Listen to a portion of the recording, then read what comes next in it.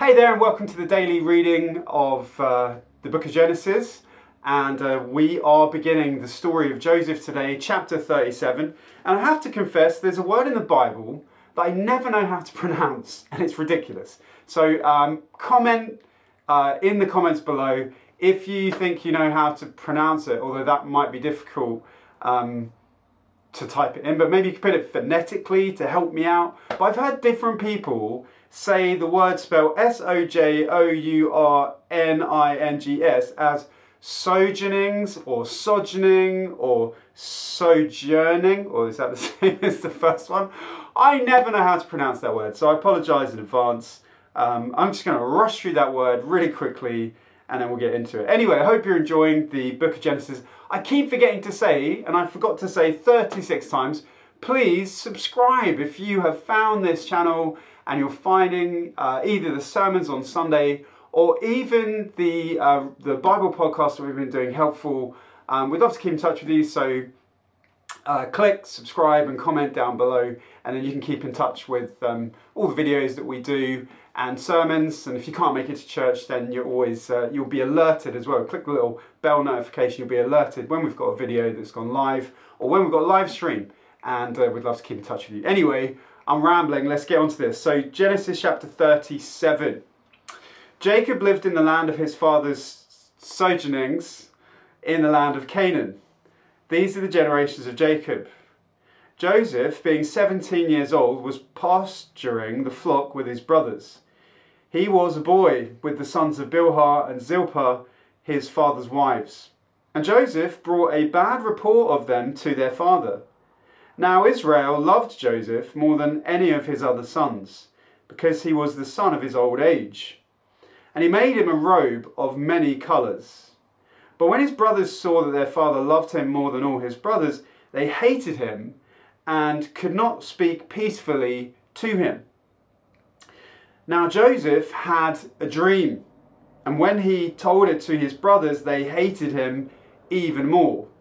He said to them, "Hear this dream that I have dreamed. Behold, we were binding sheaves in the field, and behold, my sheaf arose and stood upright. And behold, your sheaves gathered round it and bowed down to my sheaf."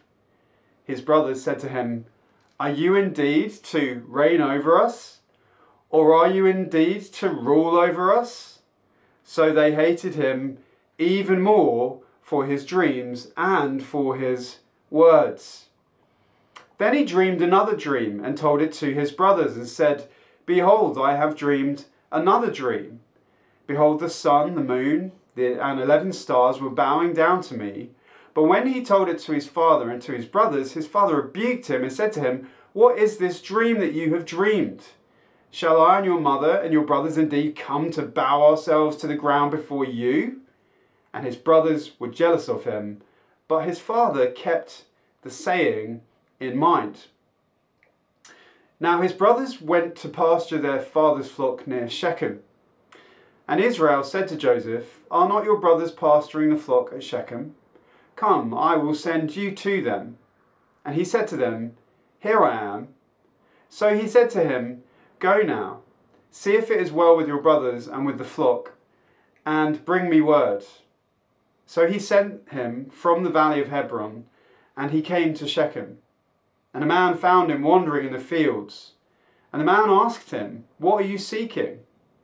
"I am seeking my brothers," he said. "Tell me, please, where they are pasturing the flock." And the man said, "They have gone away, for I heard them say, 'Let us go to Dothan.'" So Joseph went after his brothers and found them at Dothan. They saw him from afar, and before he came near to them, they conspired against him to kill him. They said to one another, "Here comes this dreamer. Come, let us now kill him and throw him into one of the pits. Then we will say that a fierce animal has devoured him, and we will see what will become of his dreams." But when Reuben heard it, he rescued him out of their hands, saying, "Let us not take his life." And Reuben said to them, "Shed no blood. Throw him into this pit here in the wilderness, but do not lay a hand on him, that he might rescue him out of their hand to restore him to his father. So when Joseph came to his brothers, they stripped him of his robe, the robe of many colours that he wore, and they took him and threw him into a pit. The pit was empty. There was no water in it. Then they sat down to eat. And looking up, they saw a caravan of Ishmaelites coming from Gilead, with their camels bearing gum, balm, and myrrh on their way to carry it down to Egypt. Then Judah said to his brothers, "What profit is it if we kill our brother and conceal his blood? Come, let us sell him to the Ishmaelites, and let not our hand be upon him, for he is our brother, our own flesh." And his brothers listened to him. Then Midianite traders passed by, and they drew Joseph up and lifted him out of the pit and sold him to the Ishmaelites for 20 shekels of silver. They took Joseph to Egypt. When Reuben returned to the pit and saw that Joseph was not in the pit, he tore his clothes and returned to his brothers and said, "The boy is gone, and where shall I go?" Then they took Joseph's robe and slaughtered a goat and dipped the robe in the blood. And they sent the robe of many colours and brought it to their father and said, "This we have found. Please identify whether it is your son's robe or not." And he identified it and said, "It is my son's robe.